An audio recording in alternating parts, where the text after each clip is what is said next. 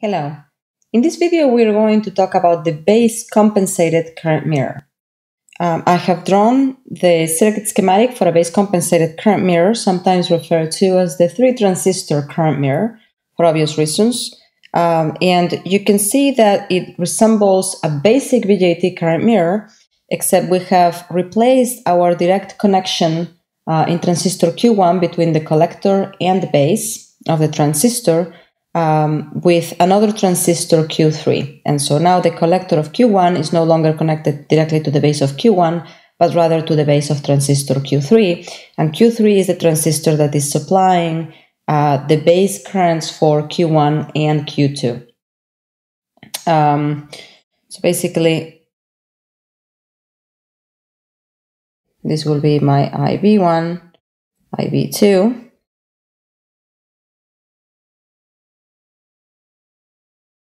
If I'm assuming well-matched transistors,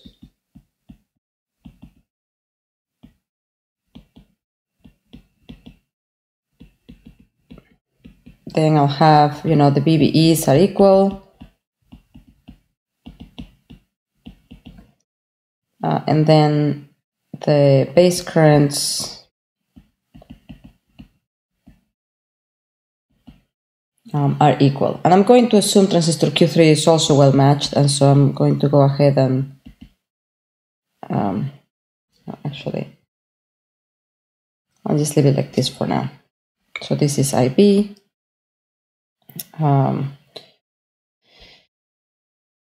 So as we said, if those two base currents are equal, then this current over here is going to be 2 times IB.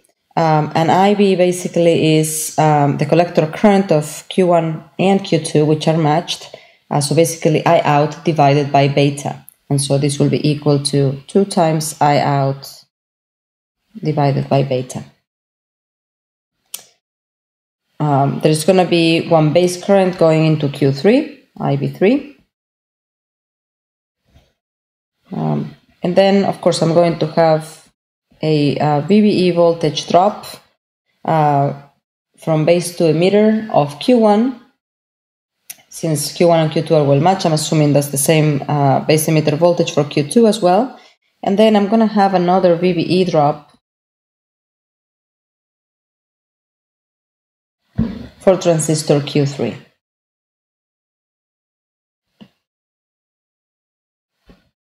Okay, and let's go ahead and perform the calculations to determine, one, the current transfer ratio for this new current mirror, as well as the output resistance.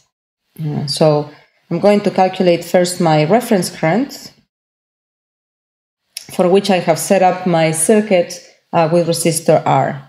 And so that's going to be equal to the voltage across the resistor divided by the resistance, which is VCC. And notice that now you have 2 VBE drops till the collector of transistor Q1. So VCC minus VBE minus VBE3 divided by R.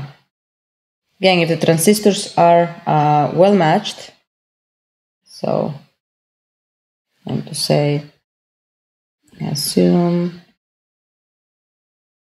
matched transistors. This will be approximately equal to VCC minus 2 VBE divided by R. If the transistors are well matched, then I will have that IC1 will be the same as IC2. The collector currents of those two transistors will be identical. IC2, of course, is just simply I out, and that's going to be equal to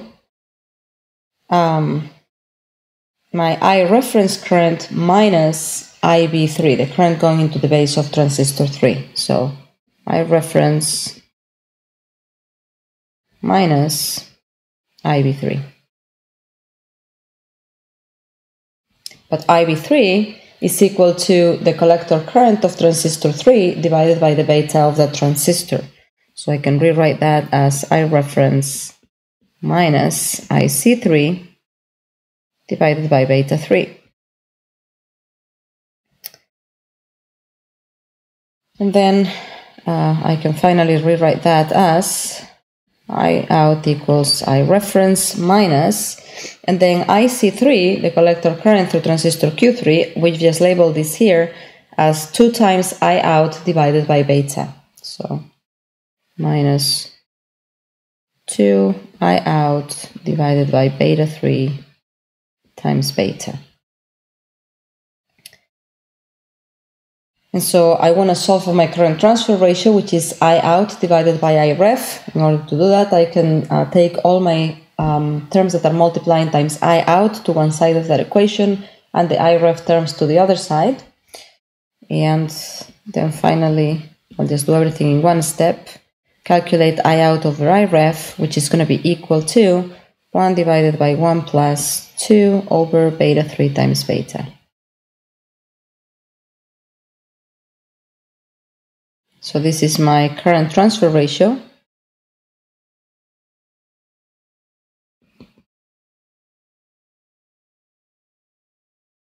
For the base compensated current mirror. Notice that it resembles very much the current transfer ratio for the basic current mirror, but now we have that extra beta 3 term basically reducing the error in our current transfer ratio. So it helps I out be closer to I ref by a factor of beta 3 in that second term. For that reason, sometimes transistor Q3 is referred to as the beta helper. So I'm going to make a note to that. Q3 referred to as the beta helper. And basically you can see what it does in the circuit. In the case of the simple current mirror, we had the difference between I ref and the collector current going into Q1 was the 2 base currents, the base currents going into Q1 and Q2. By adding Q3, now I'm only losing 1 base current, and I'm letting Q3 feed, with its collector current, feed the bases of Q1 and Q2.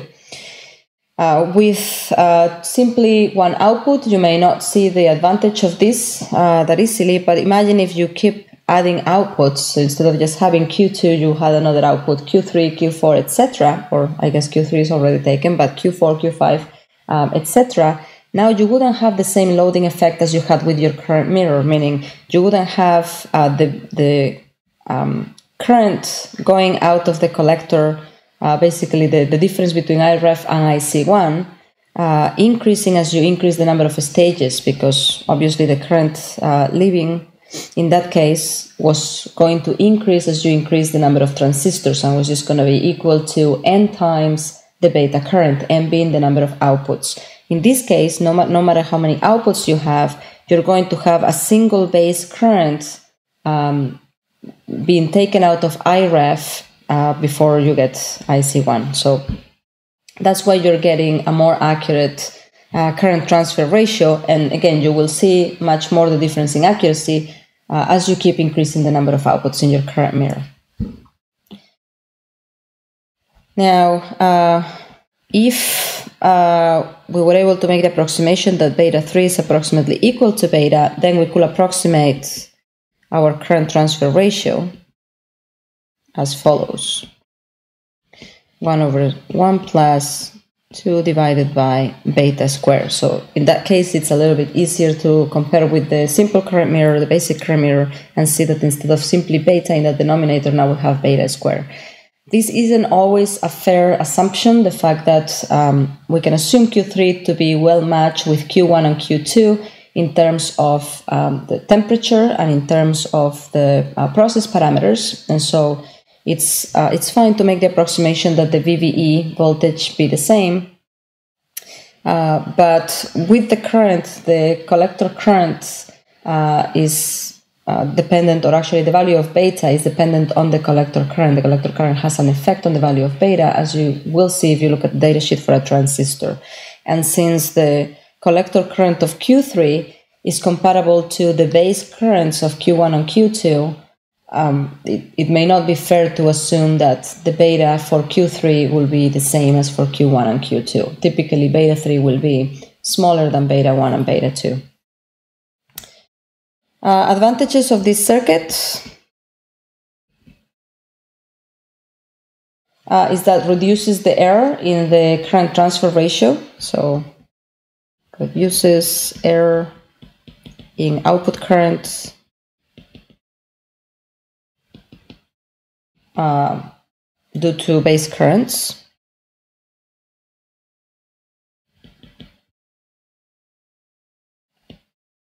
By a factor of beta 3.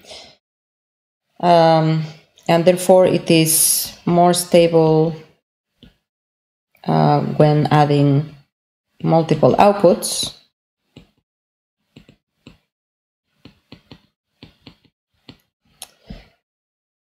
In terms of trade-offs or disadvantages, I rather call them trade-offs. What we are losing is increased transistor count.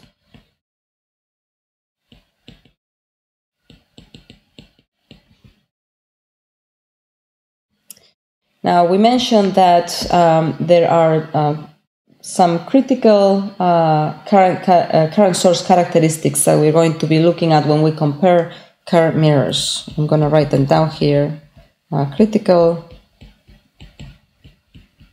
current source characteristics, or maybe key characteristics will be a better way of defining it.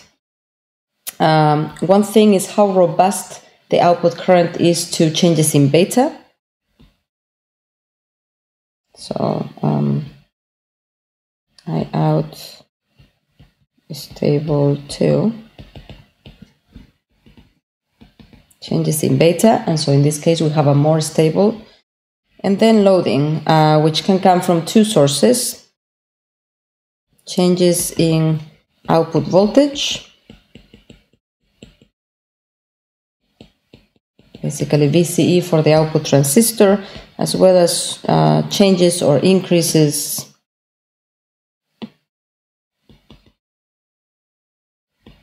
in number of outputs. Both of these will be loading effects.